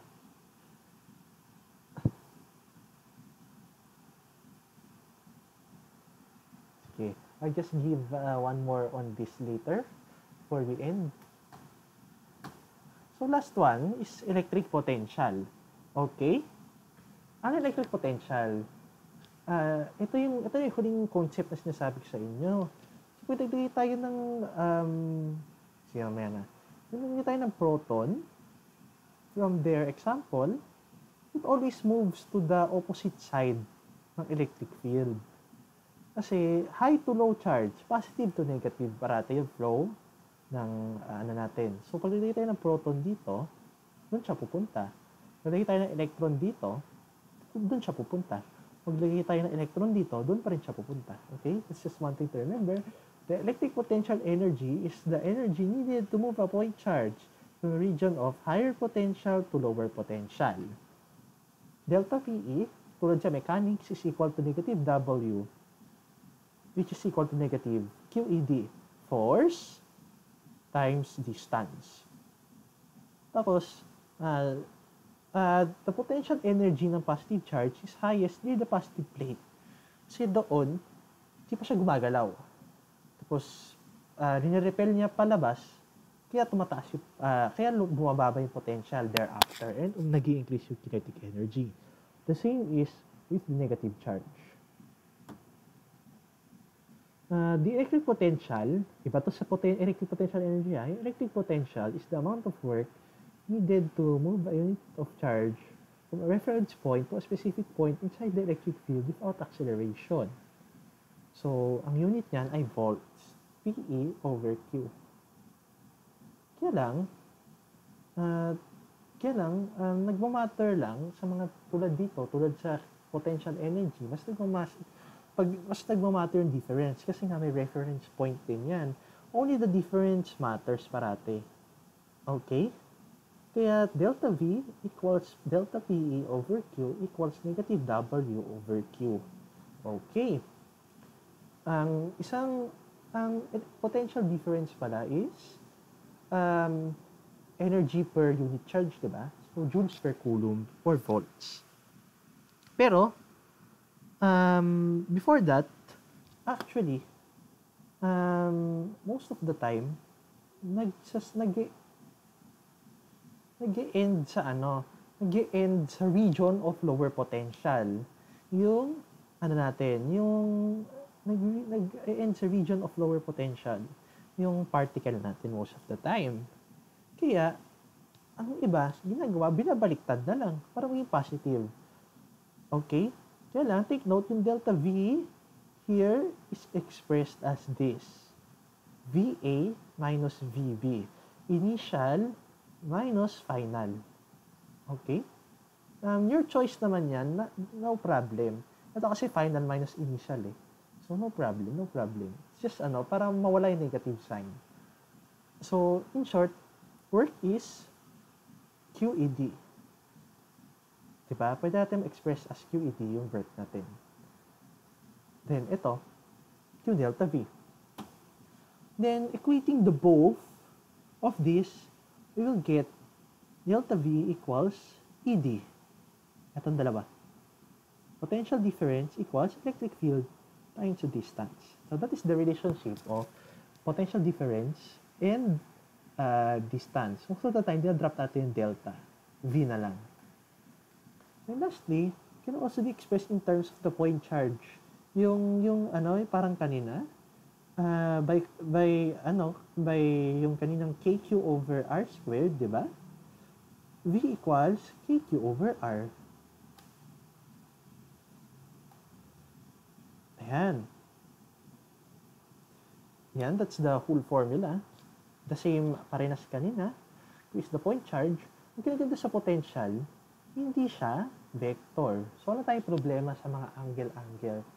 It's just simply add or subtract. Kasi scalar lang siya. Parang sa energy, we don't care about yung direction masyado. We just care about yung magnitudes nila.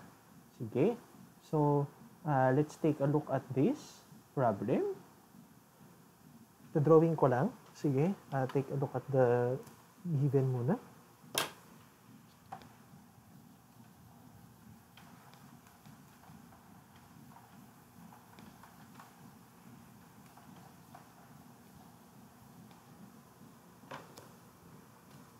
Magnitude of the electric field between the plates. So, simple lang ito. Ay, sorry. Simple lang yan. So, di ba, V equals ED.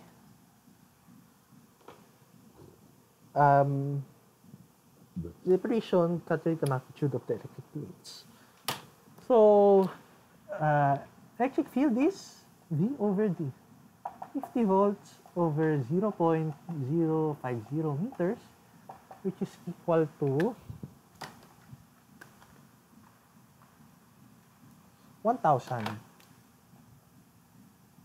newtons per coulomb. Or, ang pwede ring unit pala ng electric field, di ba, ano kanina? Di ba, it's, di ba kanina, newtons per coulomb siya kasi force per unit charge. Dito sa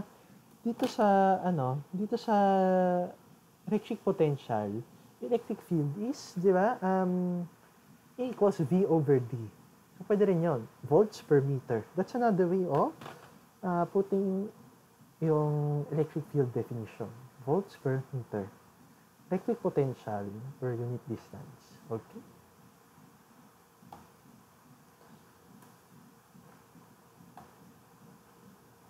Ito na. Sige.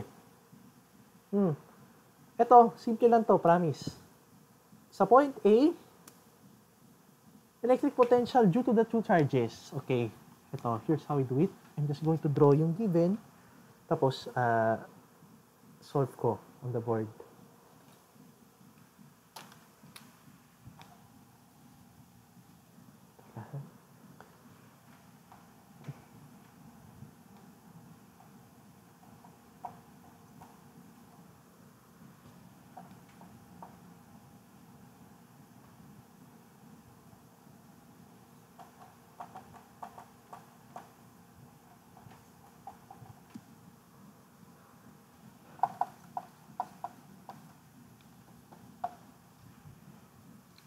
Okay.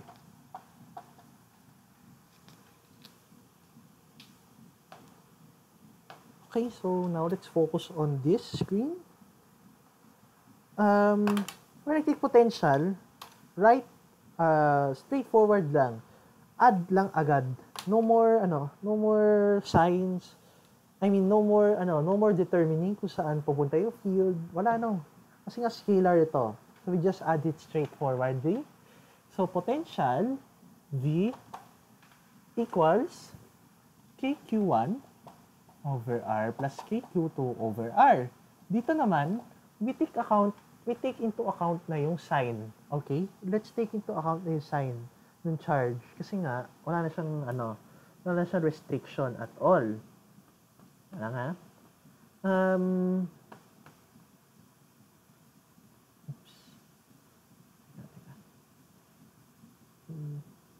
So,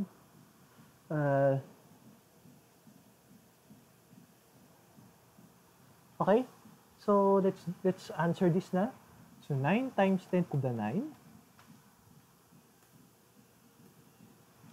times Q1 times negative 50 times 10 to the negative 6 over R, which is 60 cm, plus KQ2, K, 9 times 10 to the 9 times 50 times 10 to the negative 6 over 0.3. Ang sagot dyan ay 1 point. Ang sagot dyan ay teka.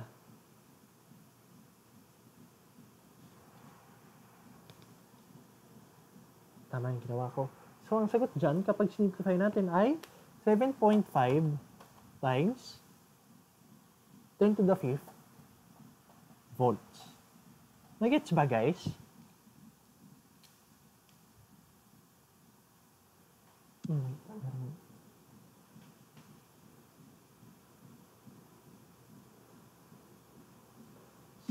Gets naman, sir. Okay. Sige. Ngayon, hindi po ba dapat i-ignore yung sign para sa Q1? Okay. Sabi ko kanina, dito sa electric potential, Meg, dito para sa electric potential, ano lang, we don't ignore the signs na. Okay? Kasi scalar na siya. So, yung direction doesn't matter na. So, it's just simply plug and play. Okay? So, we take into account na yung signs dito for electric potential. So, electric field and electric force, disregard nyo muna at first. Dito sa electric potential, hindi na. Isama nyo na siya sa calculation. Kaya, dito, inad na. We take account the signs na. Okay? Sige. Ngayon, balik tayo dito. It's more straightforward than before. Sige, let's go here. Dito. Ayan. Sige. At point B naman, ano yung electric potential? Dali lang yan.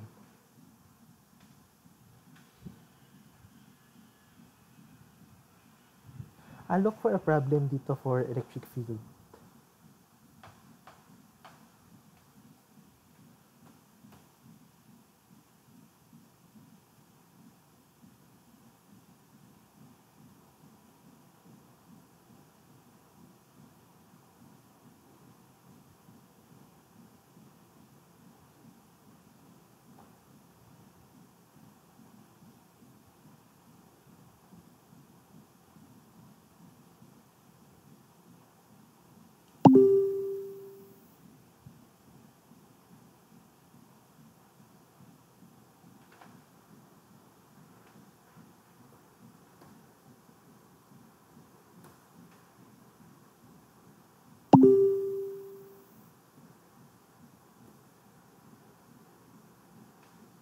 Ito pala. Ayan. That's for letter B.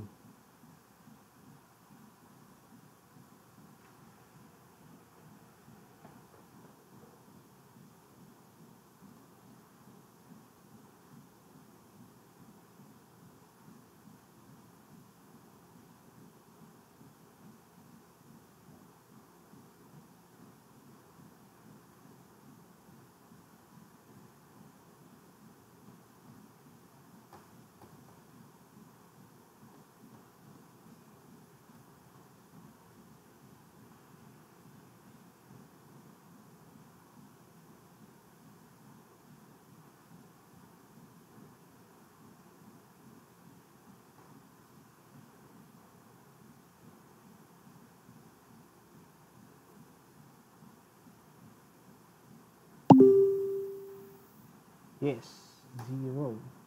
Tama. Sige, let's just wait for the others muna.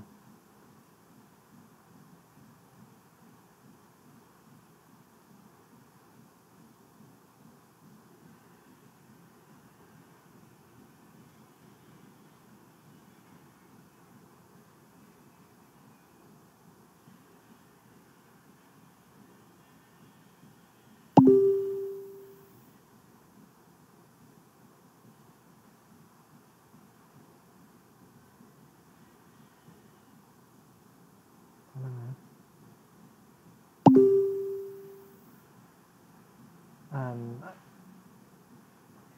No. Check again.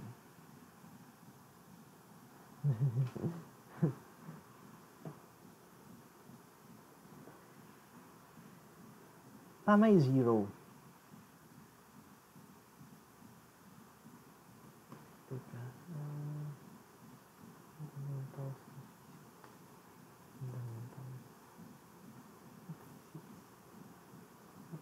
electric field. Last one. Yan. 0. Good job. Teka lang.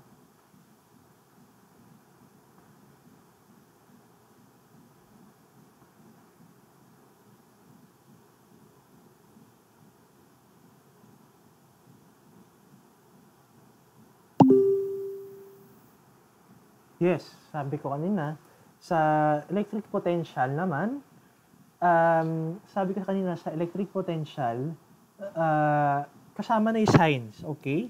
Sa electric field and sa electric force, hindi muna, okay? Yan yun ang mga distinction natin for these problems, okay? Remember that? Sige.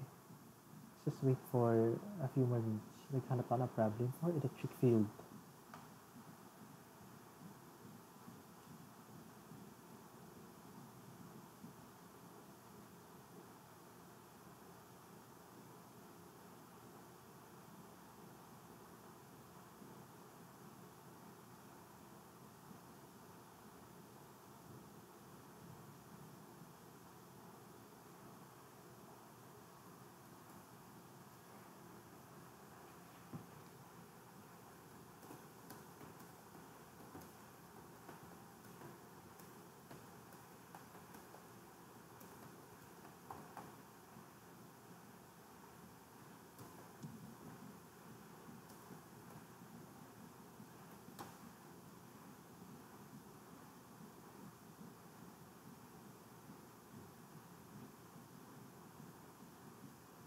What? Still searching YouTube for math help? Are the videos from 2006 direction of that electric field vector? We can call that E3. That would be this distance from, and that other leg was A squared. And as well as both angles. So this would have to be a 45-degree angle right here. Now, if that angle is 45 degrees, then confidently assert that. Okay. Okay. Let's discuss. Okay, so kita naman dito, plug and play formula. KQ1 over KQ over R. So, Q1 is this, Q2 is this. Yung isa positive, yung isa negative. So, pag inad natin yon, ay sorry. Let's just do this. Ito na lang. Okay, so tingnan natin ha. Dito, pareho ng R, tas magkaiba na sign. KQ over R plus KQ over R. Magka-cancel lang yan. 0. Good job. Yan. So, before we end, okay lang ba? I'll give you one last example para lang sure tayong naintindihan natin. Kaya lang ha.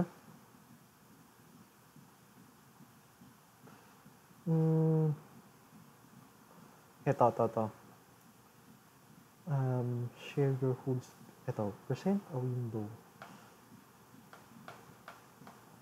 Yan. Ito. Number 15. Last for today. Number 15.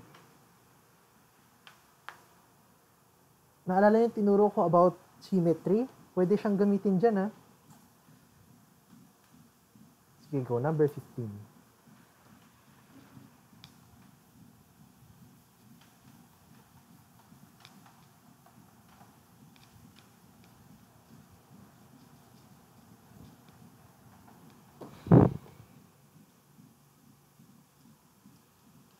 Electric field.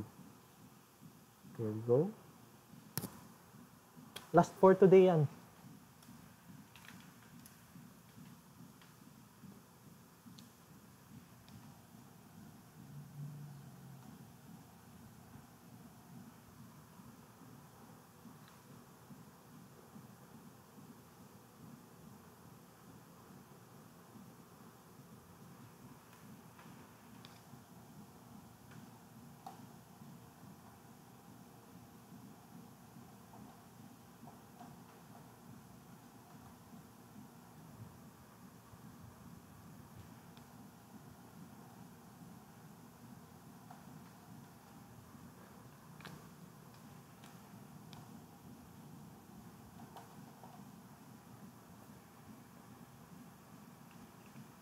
Oh, sa lesson natin sa geom, ano ang length nito? Sige nga, in terms of A, ano yung length nitong altitude to the hypotenuse?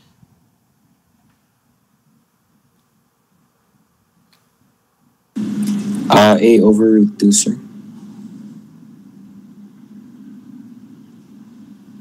Ano yun? A divided by square root of 2. Okay, good job. Tama. Ayan, that's my first clue.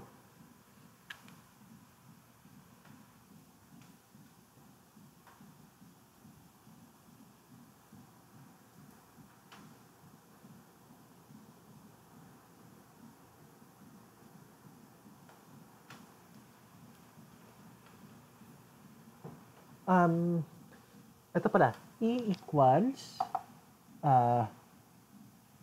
1.602 times 10 to the negative 19 coulombs. Yan pala.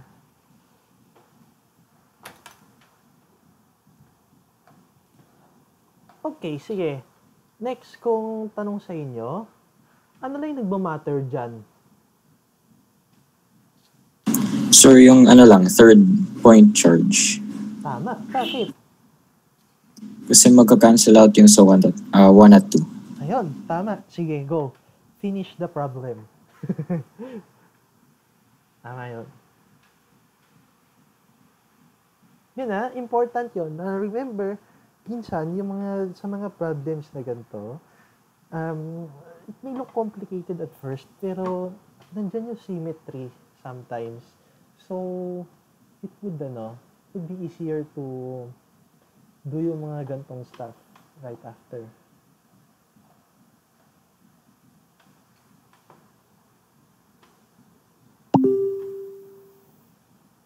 Oh.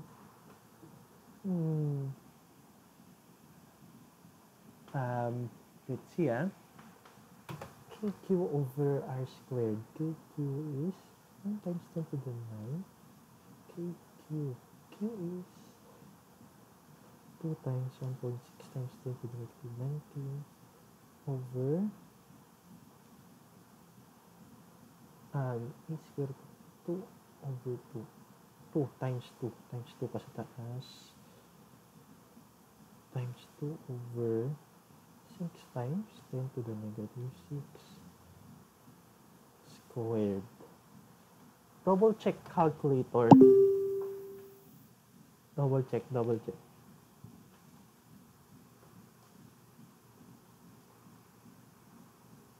Then given. Yes. Okay. Ano yung direction?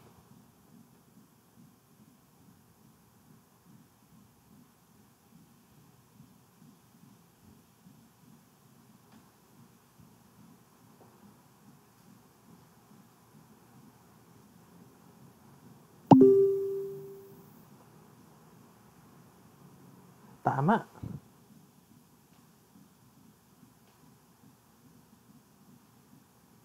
Sige, let's wait for the others. Last 2 minutes.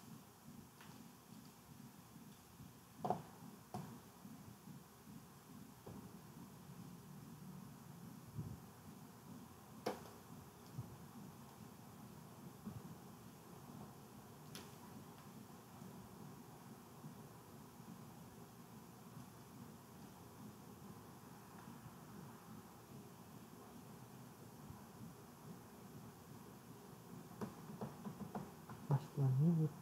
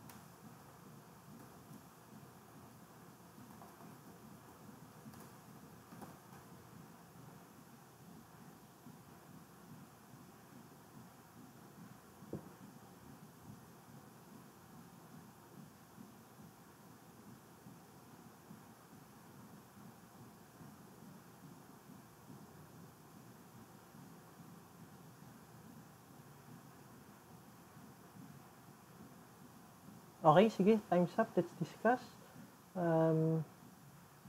Okay. So, let's go back here. So, by geometry, alam nating 45, 45, 90 ito. Ito rin. Next. Number 1, check signs. I check yung direction doon ng electric field. Ito, papunta doon. Ito, papunta doon. Cancel out. Bakit? Equal charge. So, wala na to. Dito na lang tayo may pake. Okay? Dahil isang charge lang yan, pwede natin diretsuhin. E equals AQ over R squared equals to 9 times 10 to the 9 times R squared. IQ is 2E, which is 2 times this one, over R squared. R is, by geometry, ito dapat. A squared of 2 over 2 squared. Tapos substitute lang natin yung values, you'll get 160 newtons. Ano yung direction? Dahil ito lang yung nag-affect, so by geometry, 45 degrees. North of east. Northeast. Okay? Gets ba yun? That's the last for today. Okay ba? Gets ba? Gets ba? Apa, gets naman. Okay. Sige, that's the last for today.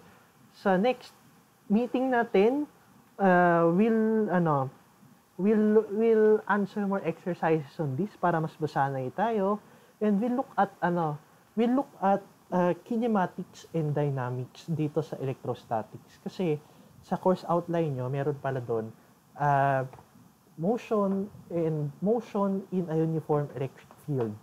So we'll discuss that next meeting through some problems. Okay? So that's all for today. I will upload yung live video ko mamaya. Tapos I uploaded na yung PowerPoint and problem set for next meeting. Ayun, maganda sana if masagutan nyo. Okay lang naman kung hindi. Pero ayun, just para lang may smooth discussion tayo and para ma-practice din kayo, it's good sana na masagutan nyo yung problem set natin. It's in the drive na. Check nyo na lang.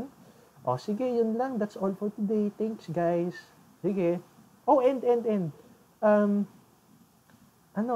Pag may mahanap, sana may mahanap pa kayong interested magpa-tutor. Kasi, you know, I really need